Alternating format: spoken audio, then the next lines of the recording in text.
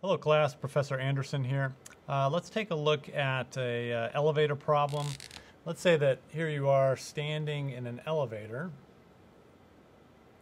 and let's say that you're standing on a scale. So a scale looks like this. It's a platform and then there's a spring underneath it, and depending on how much you weigh, the spring compresses a certain amount and that tells you your weight.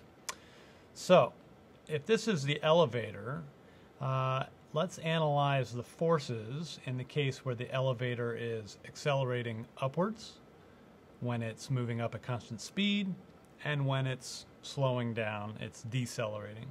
And let's give you some givens. So let's say that your mass is 100 kilograms.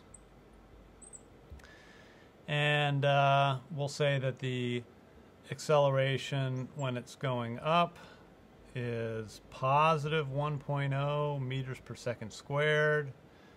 When it's moving up at constant velocity, the acceleration is 0.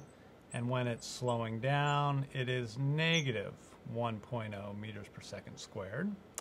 So those are the three conditions.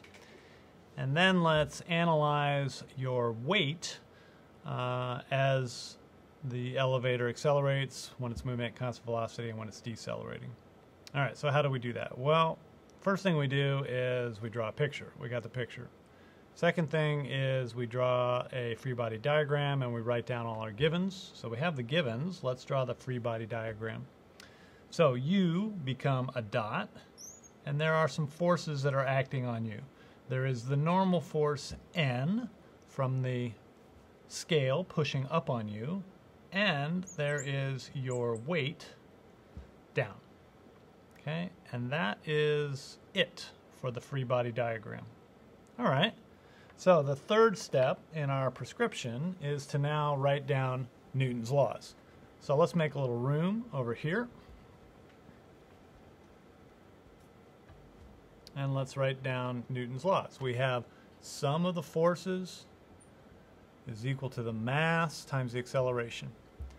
There's no x forces here, so we're not worried about that, but there are, of course, y forces. What are the y forces? We have N going up, we have mg going down, and all of that is equal to the mass times the acceleration in the y direction. Are you accelerating up?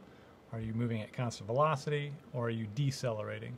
So now we can solve this for n. N is just equal to mg plus may, or n is equal to m times the quantity g plus ay.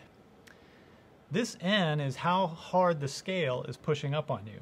And so this is in fact what we call weight. Okay. When the elevator is accelerating upwards, then you have a bigger weight than when it is moving at constant velocity or it's decelerating. Let's work out the numbers and see how that takes shape. All right, so we said that the first condition was accelerating upwards. And we said ay is equal to plus 1 meter per second squared.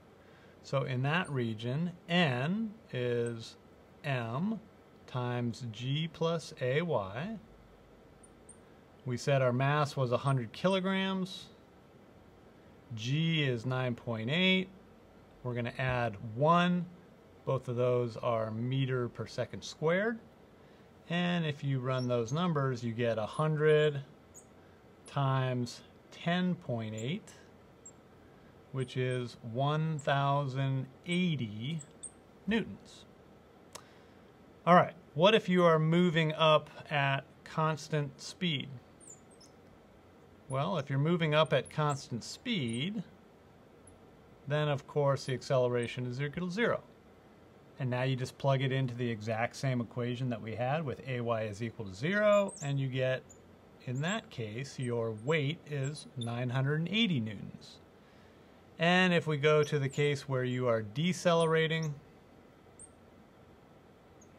with AY equals -1 meter per second squared, then you're going to subtract 1 from 9.8, which is 8.8 times 100, and we end up with N is equal to 880 newtons.